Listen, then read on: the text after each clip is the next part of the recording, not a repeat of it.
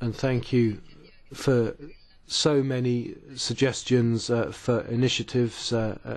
You've done a great deal of work on this. I'll open the floor to colleagues at this point. I think Mr. Bostinaru is the first. Thank you very much. Mrs. Vice President, Mrs. Commissioner, I'm really happy and encouraged by your now statement, but I want to tell you that your sentence, enough, it's probably the most welcome sentence recently heard in the European Parliament. It's the best way to show to the European citizens we can deliver. Yes, we can deliver. And speaking about our PETI Committee, you know very well, there are 3 dimensions in which we are permanently not only in touch with the European citizens, but also we try to give them answers.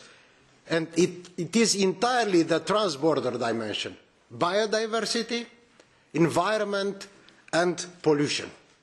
And here I kindly ask also your support that the European Commission to equip our Union with the legal instruments to tackle at a transborder dimension the problems I've been mentioning before. Number 2, and again I welcome so much your stand and your positioning. In a time when a push for national solution is becoming more and more vocal in recent days, it's so important that we Europeans, we the European Parliament, we the European Commission, to deliver European solutions for the European problems which are confronting the daily life of the European citizens.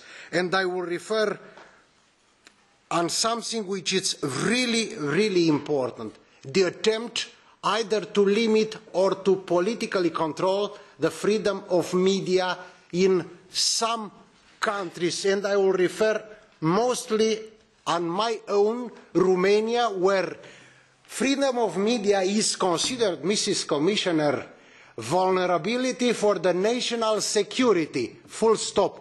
It's unprecedentedly unknown, and if you will be looking to the Russian strategy, you will never find such a crazy sentence. Sorry for my very tough mentioning.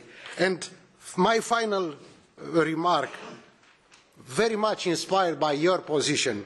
Yes, through the genuine partnership between the European Parliament and the European Commission, we can build up, we can enhance the confidence of the European citizens in our European institutions. Not words, but action. And I'm convinced we can deliver together.